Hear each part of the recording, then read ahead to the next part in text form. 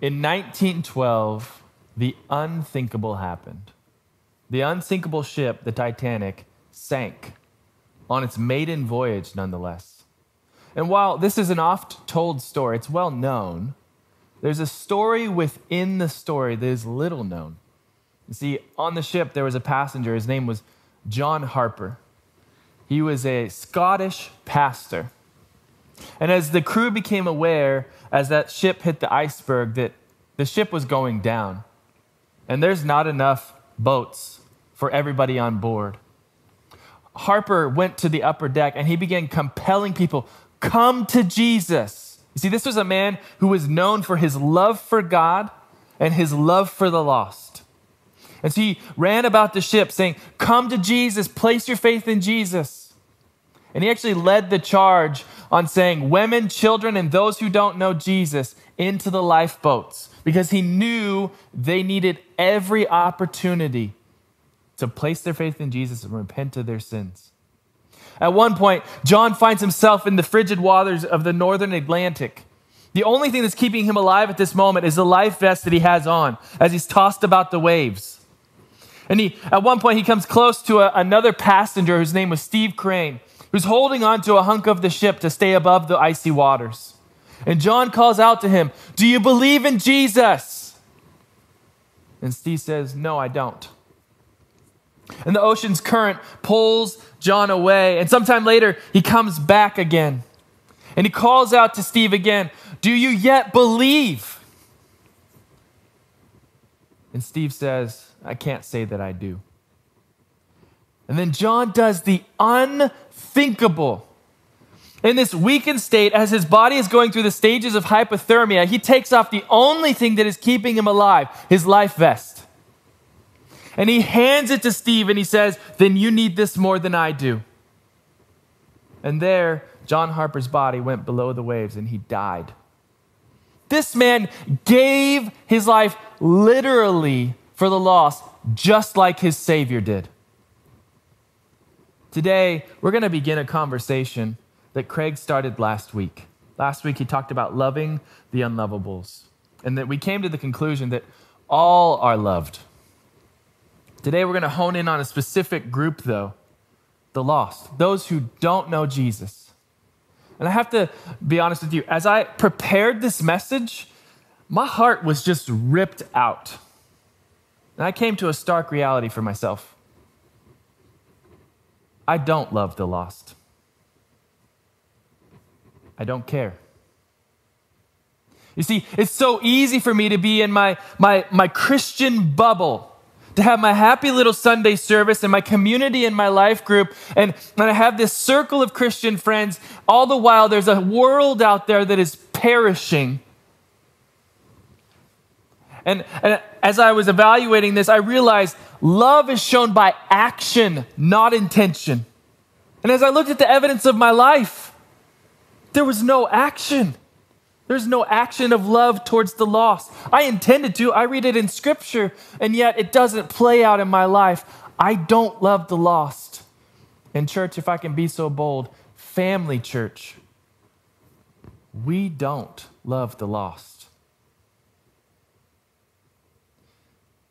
Now, as I say that, I realize your emotions probably just went everywhere.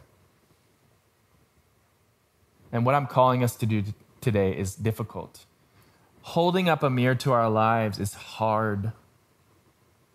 And maybe when you heard me say that, your initial thought was like mine. When I first felt convicted by God, instead of wrestling through it, I said, no, God, here's 5 reasons why I do love the lost.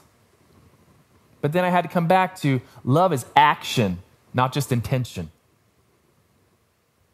So maybe you're like me and you're thinking through justifying. Or maybe you're sitting there and you say, yep, just another thing I'm terrible at. I guess you're right. I'm going to have to try a lot harder on this issue. And you're feeling condemnation. I don't want us to be in condemnation or justification. Condemnation, what it tends to do, at least for me, is I get this frenetic burst of energy because I know there's something wrong in me and I want to change myself. And so I try really hard to get into relationship with all these lost people, and eventually it pitters out because it's not conviction from God, it's condemnation from the enemy. What I want us to land on today is I want the Spirit of God to convict our hearts, because conviction can lead to transformation. I want us to have hearts like this man right here, John Harper, who was willing to give his life for the lost. And here's what I'm asking of you. For the next 20 minutes, I'm going to do everything I can to compel you to join me, to make that change, to compel you. This is my confession and repentance moment. I'm going to do everything I can to compel you to join me and to equip you to do so. But we don't have a lot of time, so let's get to work. The passage we're going to be in today is John 4. This is one of my favorite stories in all of the Bible. And a little bit of background about this passage. Jesus and his buddies, the disciples, they were baptizing some people. And they actually got so much notoriety that they were baptizing more than John the Baptist. And the Pharisees heard about this. And Pharisees, if you don't know what they were like the religious elites of the day. And they are, you could just think of spiritual killjoys. Anytime Jesus does something awesome, they're like, I don't know about that. Why are you doing that on the Sabbath? They're always so trying to trap him, right? So they hear about this, and then Jesus finds out that they know, and he's like, all right, we're bouncing. Judea is where they were. We're going to go up to Galilee. And it's on this very journey that Jesus has a radical encounter with a lost person, and their life changes forever. Starting in verse 4, John 4:4. Now, he had to go through Samaria. So he came to a town in Samaria called Sychar, near the plot of ground where Jacob had given to his son Joseph. Jacob's well was there, and Jesus, tired as he was from his journey, sat down by the well. It was about noon. I love this picture of Jesus, right? He gets to the well, and he's like, dude, I'm exhausted. Like, buddy's going to town, give me some food. I need a drink. Where's the bucket? You know, he gets there, he's tired. He's gone about 40 miles at this point. He's beat. And I love this picture of Jesus because we have lots of pictures of Jesus in the Bible where you see him in his glory, the transfiguration, or his miracles. You see Jesus' divinity. This is one of those moments where you see Jesus' humanity, that he's fully God and fully man. And I love that because I can relate to this, right? I can relate to the exhaustion I see in Jesus. Honestly, the picture, though, that we, as a church, we often get of Jesus, it doesn't look like this guy, right? You look in a kid's Bible, and he always just looks like this perfect human being, right? Kind of like a male version of Farrah Fawcett, right? Like, check this out, right? Like the feathered back, blonde hair, and the blue eyes, and always so composed, right? Never in distress whatsoever, right? Like, these are the pictures that we see of Jesus, right? Kind of super spiritual, always got a halo around his head. For some reason, he's always holding his hand like this. And so, but this guy does not look like the guy in this story. This guy looks like when he walks through a dirt road, it parts like the Red Seas because dirt can't touch him, you know? And this guy, he's exhausted. And frankly, this Jesus doesn't look very helpful. He doesn't look like a Jesus who can get down in the grit and the grime and the sin and the brokenness in my life and help me become transformed to his image. So we're going to marvel at this Jesus in Scripture today as he loves a lost person. When a Samaritan woman came to draw water, Jesus said to her, will you give me a drink? His disciples had gone into the town to buy food. Jesus' miracles are often talked about, but nobody talks about the fact that in his 30s, he had 12 close friends. Like, that's amazing. I'm 34. I've got 2. All right? Like, I need the secrets, Jesus. So he sits down. Can I get some water? Verse 9, the Samaritan woman said to him, you are a Jew, and I am a Samaritan woman. How can you ask me for a drink? For Jews don't associate with Samaritans. Now, there was a deep-rooted hatred between Jews and Samaritans. It went back many years, back when the kingdom was taken over by a pagan nation, the Assyrians. And they brought some of the Jews into exile, and they left some of them there. And the ones who stayed there kind of intermarried with this pagan people group. And then what they did is they took some of their pagan religion and mixed it with some of the worship of the true God. And they kind of came up with this hybrid deal. And they had their own version of the Torah and their own priesthood and their own place to worship. And so the Jews, when they came back from exile, they began to build the temple again. The Samaritans wanted to help out. And they were like, no, you've compromised. You're not following the true God anymore. So there was this deep-rooted hatred between these two people groups. In fact, it was so deep-rooted that the religious elite, this is the pastors of the day, right? The religious leaders would tell the people who they had influence over, if you ever see a Samaritan woman in distress, in childbirth, don't help her. Because all you're doing is bringing another Samaritan sinner into the world. Right? This is a deep-rooted hatred, and Jesus, the Jewish rabbi, he communicates with this Samaritan sinner, and he breaks all social norms. He just throws that out the window. Jesus answered her, verse 10, if you knew the gift of God and who it is asked you for a drink, you would have asked him, and he would have given you living water. I love this. They're having this conversation about a cup of water, and Jesus goes deep quick. He's like, let's get into the heart of this issue. You've got issues greater than just this physical need for water. 11, sir, the woman said, you have nothing to draw with, and the well is deep. Where can you get this living water? Are you greater than our father Jacob, who gave us the well and drank from it himself, as did also his sons and his livestock? Okay, totally missed the point, right? Jesus is like, we're going to go from physical conversation down to spiritual. We're going deep, right? I want to talk about your needs. And this woman's like, where's your bucket, bro? Like, how are you going to get this water? You say you got water to give me. Where's your bucket? You going to climb down the well and get a mouthful? Like, baby bird this to me? Like, how are we going to do this?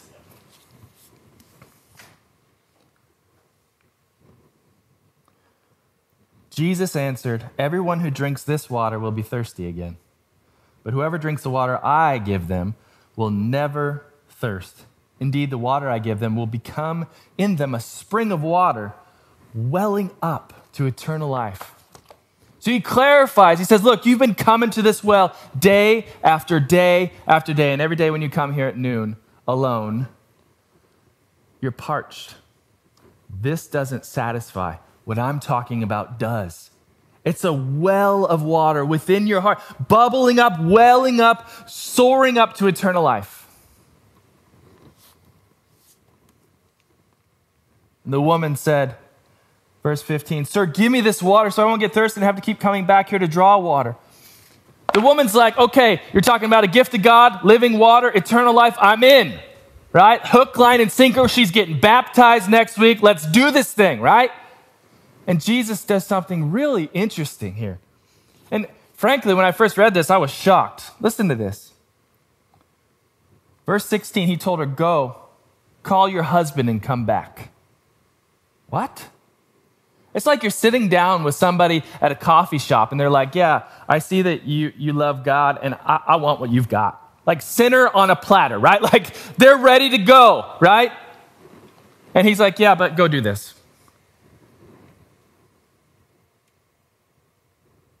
Verse 17, I have no husband, she replied.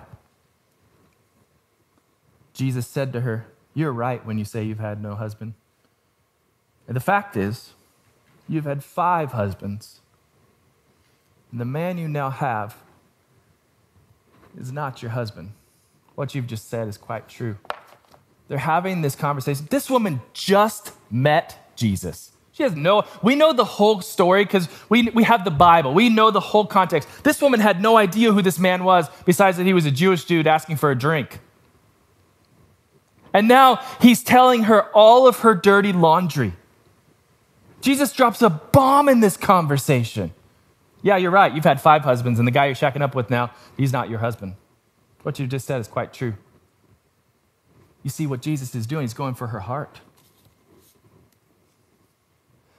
Verse 19, sir, the woman said, I can see that you're a prophet. Our ancestors worshipped on this mountain, but you Jews claim that the place where we must worship is in Jerusalem.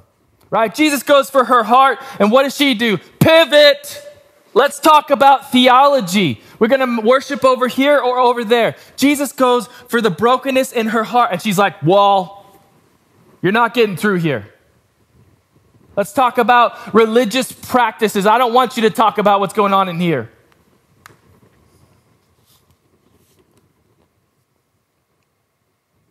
Verse 21. Woman, Jesus replied.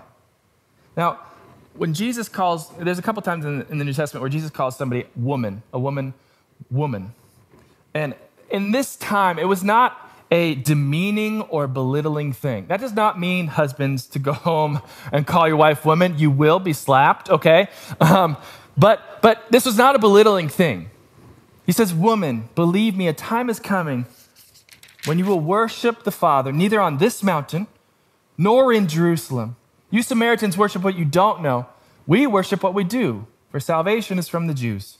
Yet a time is coming and has now come when the true worshipers will worship the Father in spirit and in truth. For they are the kind of worshipers the Father seeks. God is spirit, and his worshipers must worship in the spirit and in truth. What I love about this is this woman puts up a wall, and Jesus says, I'm not giving up on you. Right? She puts up this wall, and Jesus continues to go for her heart. He says it's not about religious practices and which location is best. He says God wants authentic worship from your heart. He wants your heart. He wants you to worship him in spirit and in truth. And I think at this point, this woman, based on her next statement, must have thought, what is going on with this guy? This conversation began with a drink of water, and now he's telling me we don't know what we're doing with our worship and that God wants authentic spiritual worshipers. Maybe he doesn't know what he's talking about. Verse 25, the woman said, I know that Messiah, called Christ, is coming. When he comes, he will explain everything to us. I think she was thinking, like, we're so far off right here. Like, this we don't know what we're talking about. We'll just wait for the Messiah to come. And I love this next line, verse 26. Then Jesus declared, all through this passage, it says, then Jesus said, Jesus replied, Jesus answered. And now it's Jesus declared, right? This is emphatic, like the mountains must have shook in this moment. Jesus declared, and what does he declare? I, the one speaking to you, I am he. What I love about this is the first time in the book of John where Jesus reveals his true identity to anybody. And it's to a harlot, heretical, half-breed Samaritan woman, an outcast of the outcasts. Jesus reveals who he truly is to her. Jesus loves lost people. There's a few things that I really want us to take from this passage. Remember at the beginning I said I want to compel you and equip you. We're going to look at what Jesus does and then put that into practice. The first thing I want you to see is Jesus sought the lost. Let's look at it again in the passage. Jesus sought the lost. Now, he had to go through Samaria. Now, he had to. Well, why is that significant? Because he didn't have to. You see, because of this deep-rooted hatred between Jews and Samaritans, the Jewish people would avoid Samaria at all cost. They would take an extra 3 days journey around it so that they didn't have to come in contact with these sinners. It was almost as if they viewed their specific brand of sin as contagious. And so they would take, I know this is small, but they would take this journey up around the dotted line there. And to avoid these people no matter what. That was the traditional route of a Jewish person. Look at where Jesus goes. He's the green arrow there. He goes right into the heartland of the outcasts so that he can come into the hearts of the outcasts. Jesus sought the lost. In Luke 19, he sums up his mission on this earth this way. For the Son of Man came to what? Seek and save the lost. He came to seek and save the lost, to pursue and rescue. That's his mission. Let me ask you, is this your mission? Have you joined Jesus in this? I think everybody here would agree that the church's mission is to join Jesus in what he's doing. Seeking and saving the lost. People helping people find and follow Jesus. Specifically for what we're talking about today, people helping lost people find and follow Jesus. But I think where we get it twisted is when we take ourselves and make the church separate from us. I think often we think of the church as a building, a location, a service, a program, the pastors, the staff.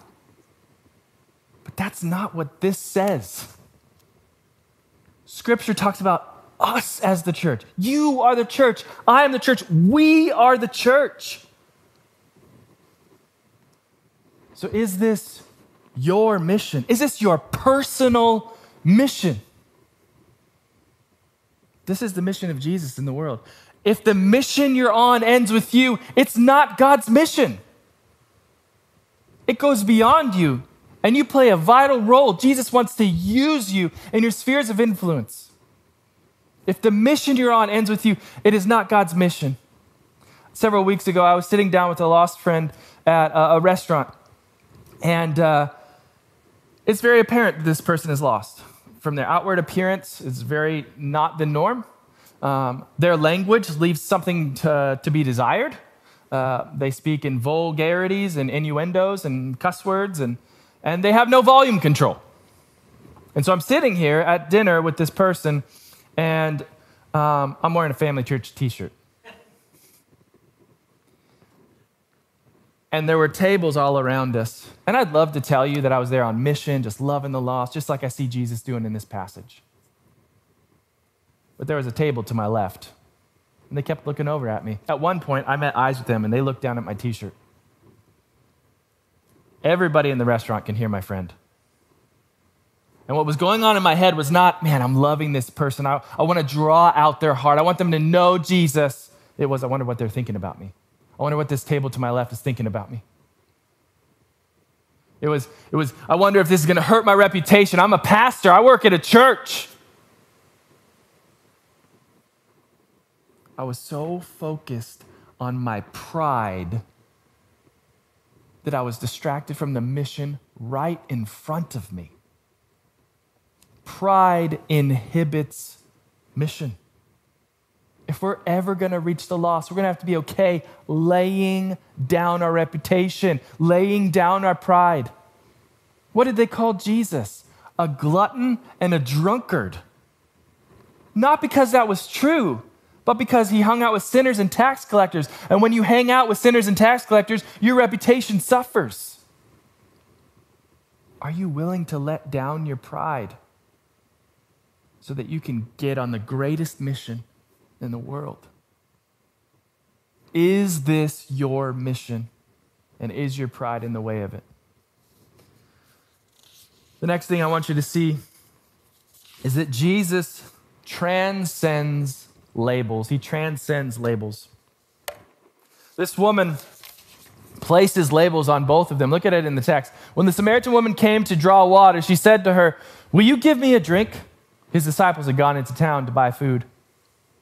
When the Samaritan woman said to him, "You are a Jew and I am a Samaritan woman. How can you ask me for a drink?" What is she? She places labels. Look at these labels. You're a Jew. I'm a Samaritan woman. Now, these labels are true, right? But they're divisive. They separate. What she's saying here is because of the labels on our lives, we're not supposed to associate. They're true, but they're divisive. And she places these labels on each other. And this woman could have a whole lot more labels on her. Right? We know that she's been divorced 5 times, that she's an outcast from her society because she's at this well at noon. You don't go to the well at noon. You go in the cool of morning or the cool of the evening. She's there because she's been shamed probably by her society. This is a woman who's had plenty of labels placed on her life. And here Jesus is engaging with her. It was unthinkable for a woman to talk to a man in public that wasn't her relative let alone for a woman to talk to a rabbi, a teacher. And Jesus doesn't care. He throws away all those social norms. He says the primary label, the primary identity of this woman is not Samaritan, is not sinner. The primary label that I see is image bearer of the King, and I'm here to redeem her.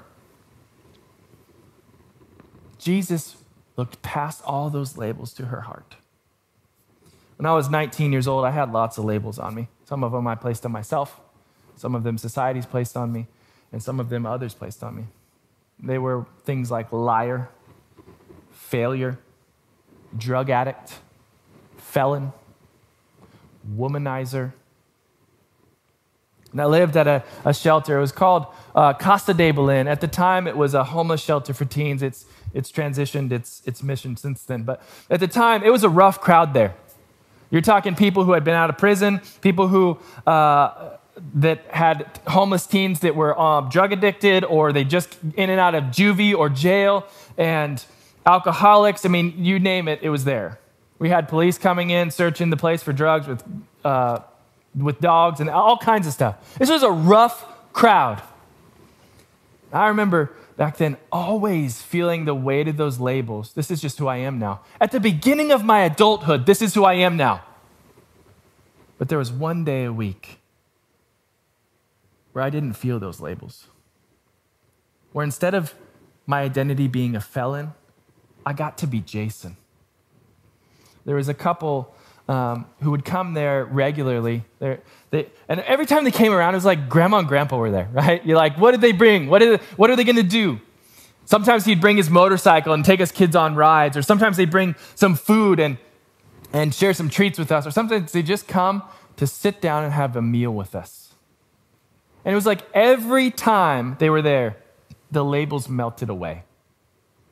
And they saw you. And I felt loved despite all the labels I had on my life. A couple's name was Joe and Ricky Lawrence. And you may know them. Joe was our county commissioner. They were well off. They were kind of a high-profile family. And they had nothing to gain by hanging out with us. There were no votes to gain there. We're all felons. But they chose to stay committed to us. And I tell you, I never felt so loved during that time at a homeless shelter as I did when they came. Other people, you could tell they were there for ulterior motives. Joe and Ricky were there because they loved us. So what labels do you struggle with? What labels do you struggle with? Often labels are polarizing, right? You're over here, I'm over here. That's the opposite of Jesus' mission. Labels polarize, but Jesus pursues. And I think there's one label that the church really struggles to love. And the tough thing is that I know, speaking into this, some of you in the room are going to misunderstand me. That label is LGBTQ. This is a transgender woman named Caitlyn Jenner.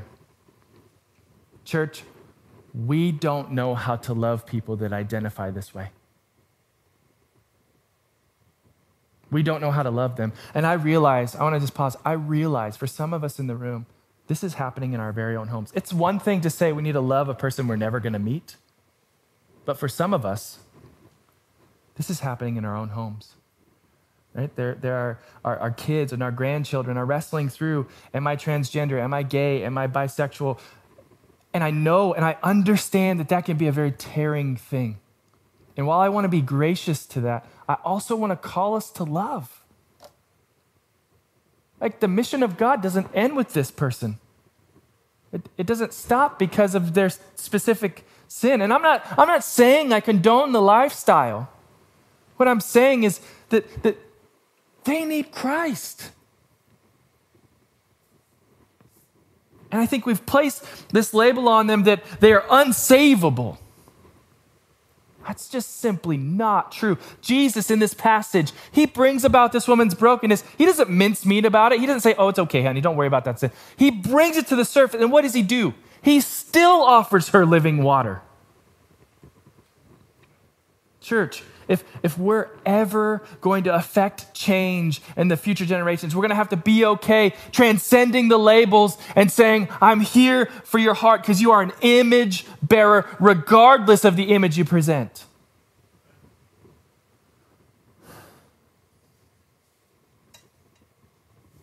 We have to transcend the label, even if it's one they put on themselves. The next thing I want to just look at that Jesus does with this woman, Jesus drew out brokenness. Jesus drew out her brokenness. Let's look at it again in the passage. Jesus answered her, if you knew the gift of God and who it is that asks you for a drink, you would have asked him and he would have given you living water. Now, this is an amazing moment for this woman.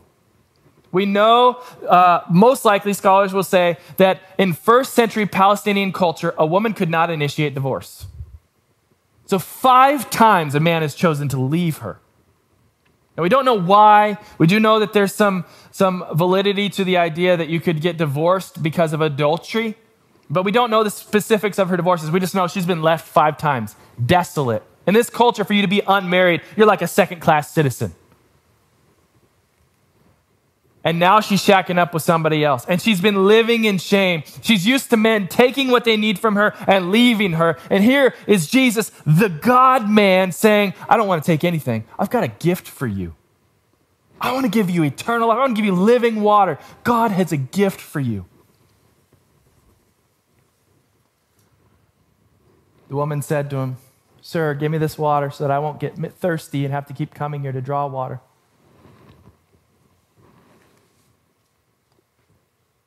And then Jesus does that very interesting thing. He told her, go, call your husband, come back. I wonder at this moment in the conversation, I wonder if she was able to keep eye contact with Jesus. The text doesn't say this, but I can just imagine her. At this point, Jesus is hitting on some shame. And I wonder if at this point is when her eyes cast to the ground and her skin turns red with shame. Shame just washes over her as Jesus begins to bring some of that brokenness and wounding to the surface. And she says, I have no husband. And Jesus, he doesn't stop there though. He wants to get to the heart of the issue. Jesus said to her, you're right when you say you have no husband. The fact is, you've had 5 husbands, and the man you now have is not your husband. What you've just said is quite true. You see, she told him, I have no husband. He says, yes, but there's a deeper problem. You're looking for relationships to quench your spiritual thirst. I've got something that can really quench it.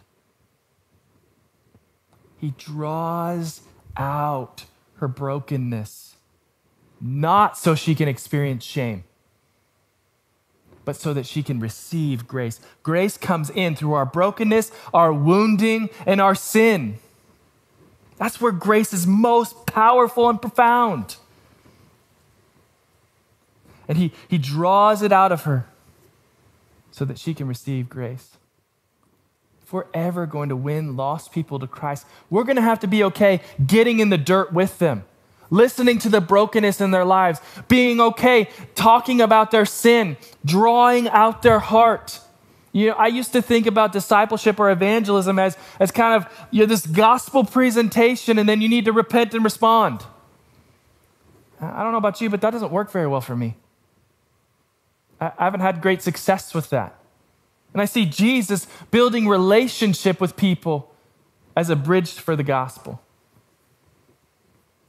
What if we could do that? What if instead of sitting down for an hour at a coffee shop, what if we invited the lost into our life? Just unabashed. You're coming in. You're going to hang out with my family, my friends. You're going to be in my circle of influence. I love you as you are, not as you ought to be. What if we could draw out their heart, draw out the brokenness? What if we could draw out what they're looking to for salvation? if we can answer those questions with them, we can make the gospel truly beautiful to them. Because they'll see how the good news meets them where they're at, not where they ought to be. Jesus draws out this woman's brokenness so that she can receive living water, eternal life, a gift of grace from God.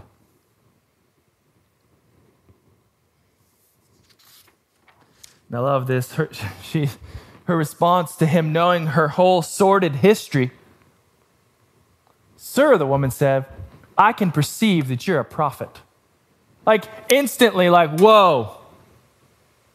How did you know that? Jesus instantaneously builds trust and relationship with this woman because he knows all things. You see, he uses a tool that we don't have at our disposal. But we're still called to build relationship. And although we don't know all things, we do have a tool at our disposal to build relationship. Time. Time.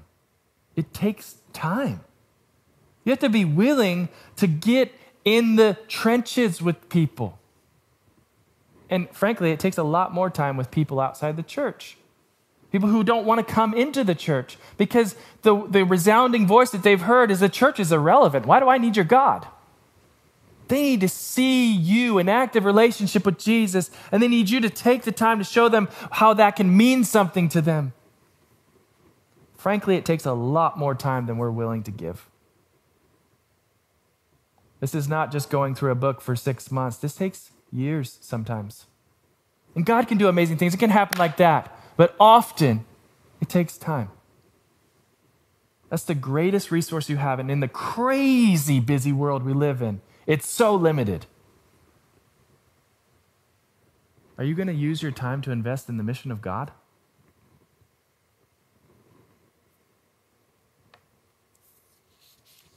And I think Jesus in this moment is bringing about this woman's brokenness, not to shame her, but because love is most profound when we are fully known and still fully loved. You see, I think what we often tell ourselves is, if you really knew what's going on in here and here, you would reject me. There is no way you would hate me. You wouldn't love me. You'd be scared of me. And here's Jesus who knows all things. He's pursuing this woman, fully known and yet still fully loved. Fully known and still fully loved. I think we often say, if you knew what I was hiding, there's no chance we'd have a relationship. There's a world out there that needs us to do this. That needs us to say, look, let's talk about this. Tell me about your history. Tell me your wounds. Tell me the brokenness in your life. I'm going to love you in it. That's what Jesus does for this woman. And there's a crazy ending to this story because of it. The disciples come back and they see Jesus talking to this Samaritan woman and they're like, whoa, bro, what's going on here? Why are you talking to her? And she leaves her jar, runs to the town and says, look, you got to come see this guy. He told me everything I've ever done, right? This is the same town that shamed her. He told me everything I've ever done. You need to come see him. It could be the Christ. And look at this, the ending of this story. Many of the Samaritans from that town believed in him because of the woman's testimony. He told me everything I ever did. She helps so many in that town come to faith. And then they actually ask Jesus to stay there with them. And many more come to faith. This is the story of the gospel. This is the story of the disciples who Jesus said, hey, sinner, hey, tax collector, come follow me. I'm going to change your life and give you a mission. This is a story of Paul the apostle, a religious man who was totally lost. And Jesus said, I'm going to open your eyes and you're going to do great things for the Gentiles. This is my story. An addict that was broken, that God ripped me out of the heart of addiction and said, I got a better thing for your life. And this is your story. You see, the only difference between us and the lost is grace. That's it. We're all lost apart from grace. So will you join me At the beginning of this, I talked about compelling you and equipping you. And as we've looked at our Savior, here's what he did. He sought the lost, he transcended labels, and he drew out brokenness.